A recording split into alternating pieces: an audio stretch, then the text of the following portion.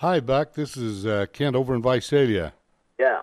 Say, we want to do this telephone interview with you, and I have Peter Dudek, and he's going to get on the line and just talk to you a little bit about Okay. the oil field. So here's Peter Dudek. Hey, Buck. My name is Peter Dudek. Uh, I'm just going to ask you a few questions here that are going to help us out here with this project. And first of all, we wanted to ask about your experience with the oil drilling business, about your company you had, and how many years you've been in the oil drilling business and whatnot. well, I've been in the oil field a total of 53 years. And, I had Shamrock West Drilling Company. I started that in '84, and we went to 96, I believe it was, 97. And so then I shut that down and sold the rig, and then I bought 17 wells at Tehachapi Canyon, or Tapia Canyon, and then I built up another rig. I completely rebuilt that Shamrock West rig. I went clear to Texas and brought it back to California, and then rigged it up for California. And then I built another one, and I drilled for Oxy and Bakersfield Energy with it, which it was a good rig, but then I fell off the back of my truck and broke my neck, so I couldn't really see out the back to move the rigs anymore, so I just brought it down and sold it. And so I retired about 2001, I think it was. Okay, Buck.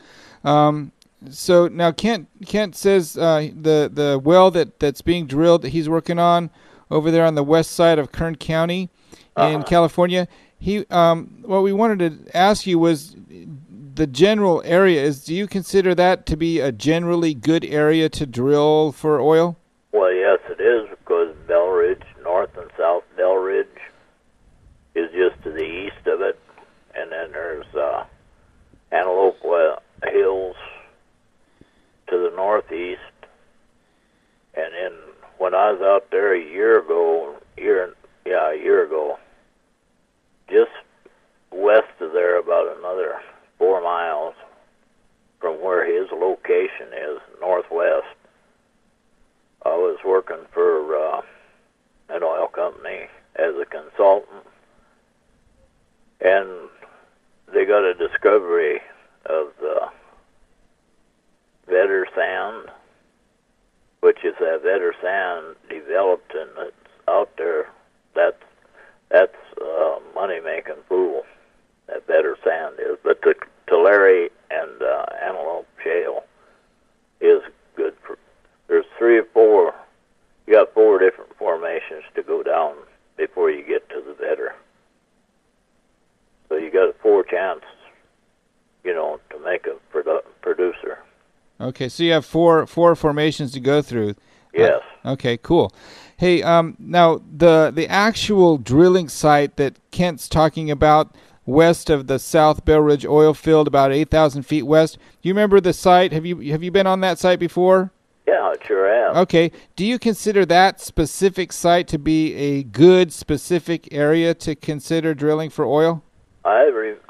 The best I remember of it, I would say yes, because it's between Antelope Hills and Bell Ridge.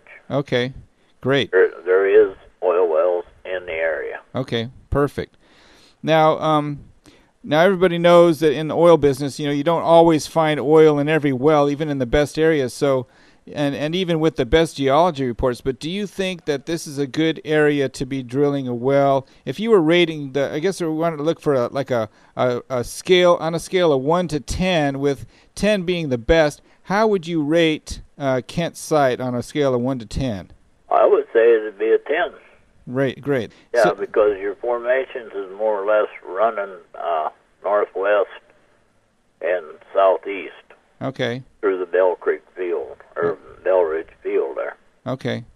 And and it's not that far between them.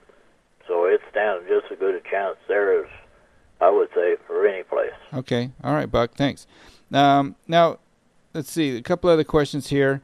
About how many wells have you drilled in that area and in the South Bell Ridge area? Do you remember about how many wells you drilled in that general area? I would say around 1,100. 1,100 wells? Yeah. Okay. And then up in Lost Hills field up there for Bakersfield Energy Resources, we drilled probably another 100. Okay. And have you ever hit any wells that you consider to be high production wells in that area?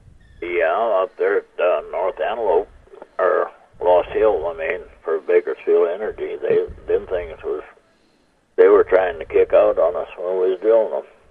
Now, I'm not real familiar with that term. What does kick out mean? Well, it's a blowout. A blowout. Yeah, we had to keep our mud up heavy to drill them, and those was 27 to 3,000 footers, and coming out of the Antelope shale, which they're okay. Bakersfield Energy started, and they were in business 11 years, I think. It could have been 12, but they sold out and for millions and millions of dollars. And all the shallow wells my company drilled. Okay, and those wells, how many barrels a day do you think they were?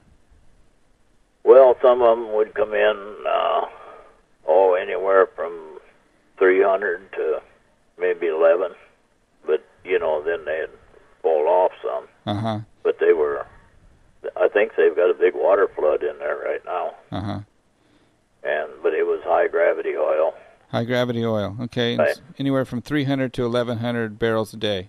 Yeah, they can vary, Yeah. And I can't pinpoint right on exactly. I would say probably out